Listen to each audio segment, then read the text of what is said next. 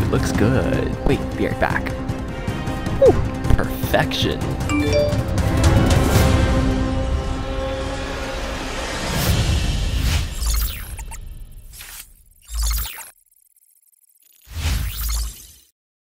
Growing up in a lower class household, I didn't have much to spend, and to me, Apple was something untouchable. Everyone used Android in my family because it was cheap, manageable, and good enough. It was not until after years of hard work, an acceptance letter, and a scholarship that I decided to treat myself. So I bought an iPad Pro along with the Magic Keyboard, and I loved it. It was unlike anything I've ever owned before. The Apple fantasy was becoming closer to reality. So when I heard that I had the opportunity to try out the iPhone 12 Pro Max for a month, I was really grateful, but I had high expectations as well. And those expectations fell short. When I used the iPhone for the first time, I just hated it. Everything about it annoyed me and made me miss my trusty old OnePlus 8 Pro. The display was only 60Hz, and iOS was a completely different experience for me. There was no universal back gesture, the notifications were unorganized, there was only a silent and ring mode, and the animations were so slow. But worst of all, the phone was fat and chunky. Bruh. Did he just call me fat? Why, yes, he did.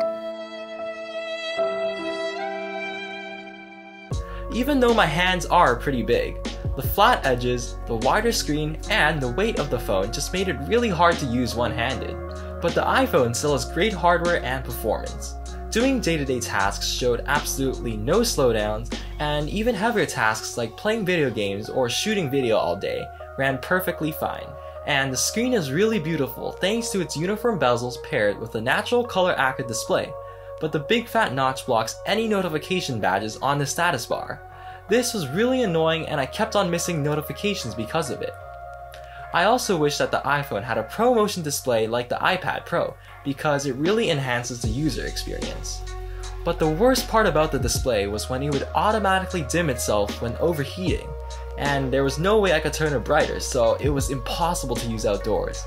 Media consumption on this phone was great, however, which brings me to the speakers. Although they aren't the loudest you can find on phones, the sound signature is really balanced for a pleasant sound.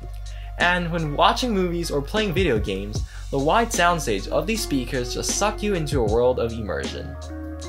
And the best part is, you can binge watch TV shows and play video games for the whole day because the phone has incredible battery life. No matter how hard you push it, you just can't kill this phone.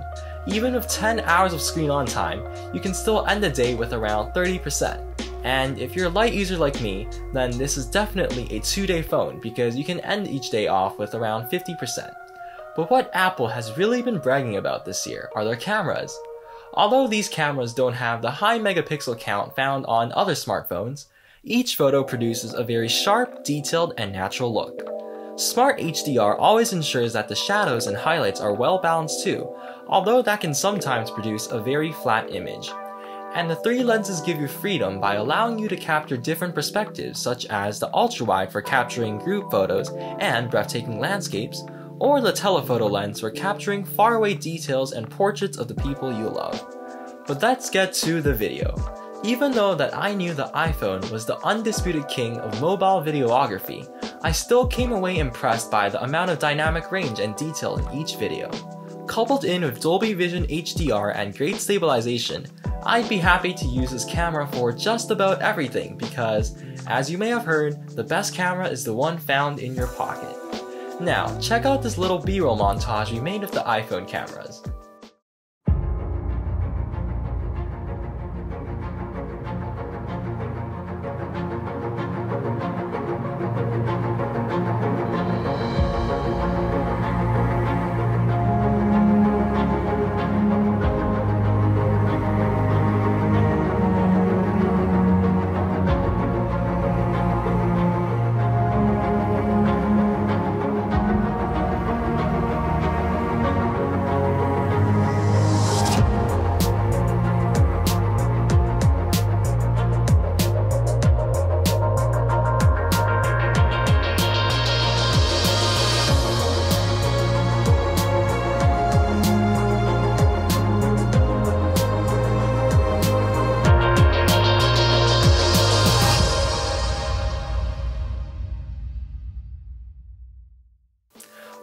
as great as these cameras are, it wasn't enough to persuade me to switch to an iPhone.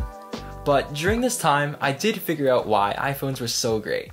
You see, as I was approaching the end of my time with the phone, I was still unsatisfied with it.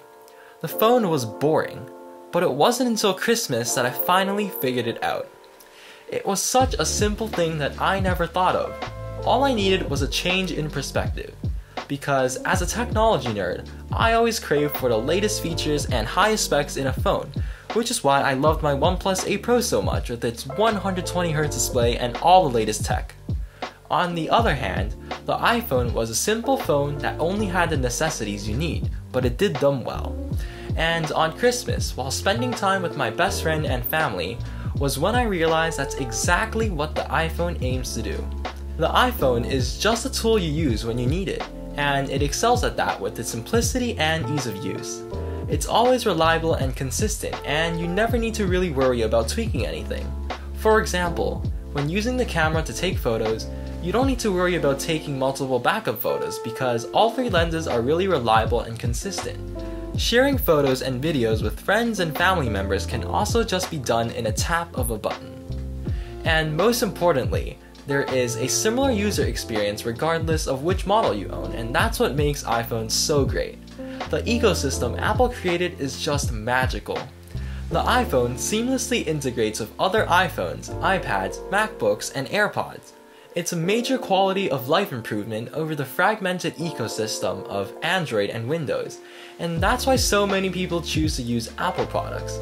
Everything just works. And I get that tech-savvy people like me want more freedom to be able to customize their phones to their liking and have every latest feature on the block, but 95% of people just don't care about that. They want great cameras, great performance, and great battery life in a package that's relatively easy to use and reliable for the years to come. And that's exactly what the iPhone aims to do. I figured it out. I finally figured it out. Hey guys, if you made it to the end, we just wanted to say thank you so much for watching this video. If you enjoyed this video, please leave a like and subscribe to our channel because it's finally 2021 and we have some pretty exciting content planned out for you guys in the future. If you didn't like this video though, please leave a comment down below for any suggestions you would like to give to us. And that's it for the video guys, stay safe and let's hope 2021 turns out better. Alright, see you guys later!